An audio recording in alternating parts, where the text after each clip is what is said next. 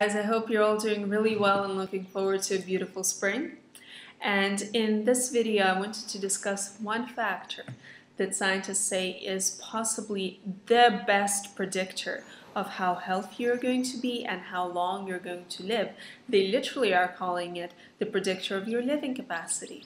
And what it is your lung capacity. How do they measure it? There was the studies called the Framingham study. For 3 decades, it followed 5,200 individuals, and it measured their exhalation volumes over a certain set period of time, which say how much they can exhale in this many seconds.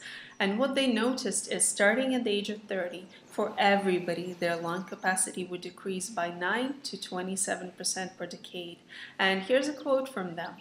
This pulmonary function measurement appears to be an indicator of general health and vigor and literally a measure of living capacity. Cannell and Hubbard.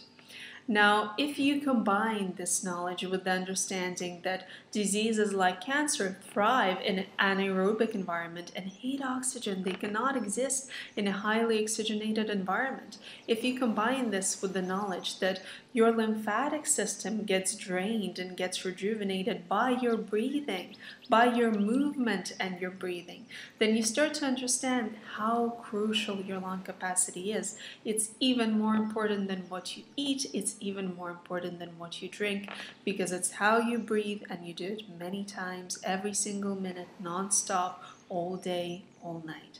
So fortunately for us, there's absolutely things that we can do not only to maintain, but to improve our lung capacity. We used to believe that's impossible, but now we know it is. So I wanted to go over 10 things that we can start doing today to make sure that we live longer and that we live healthier. Number 1, so for a few minutes every day, just relax. Make sure your posture is straight, put your arms to the side and breathe in deeply.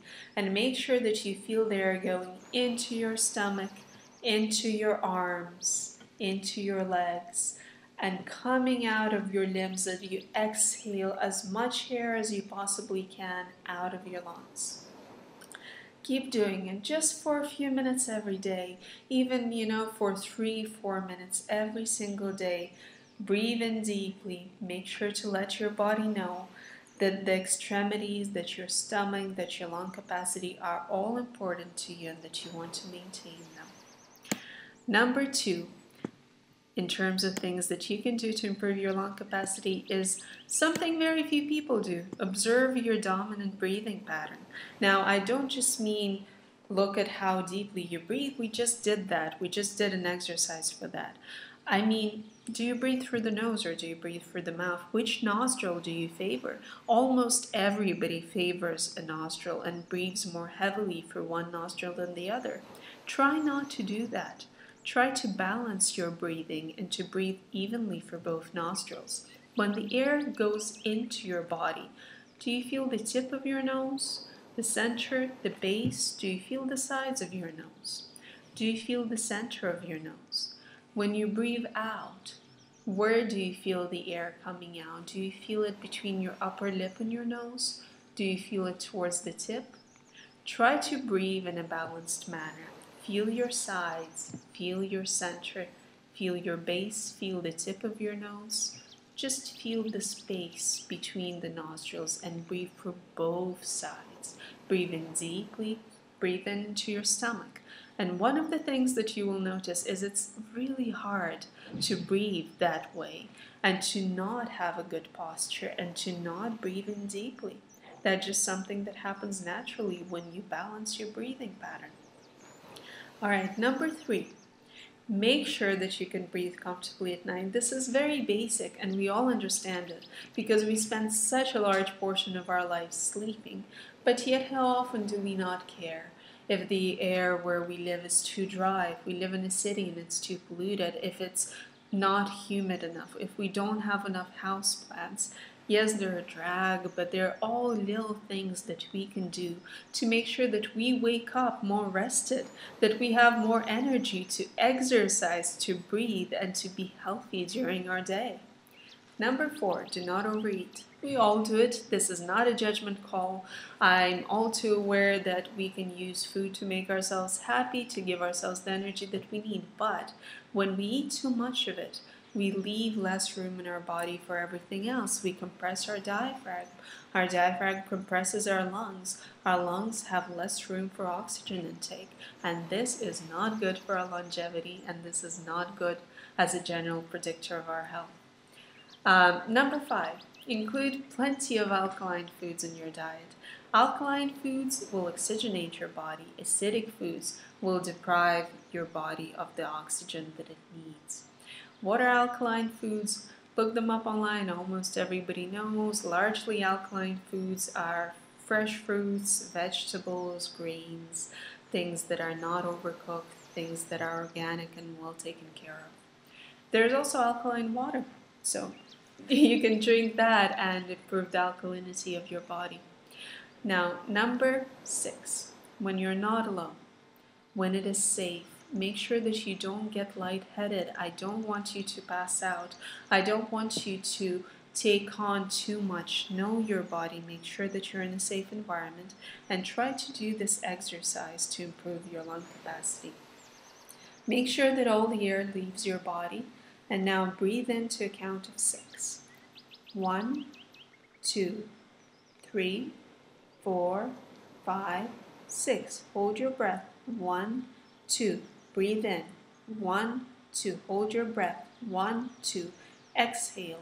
1, 2, 3, 4, 5, 6. Hold your breath. 1, 2. Exhale. 1, 2. Hold your breath. 1, 2. Exhale the rest of the way. Now do this exercise several times. If you need to shorten the periods of time between your exhalations or your inhalations, please do.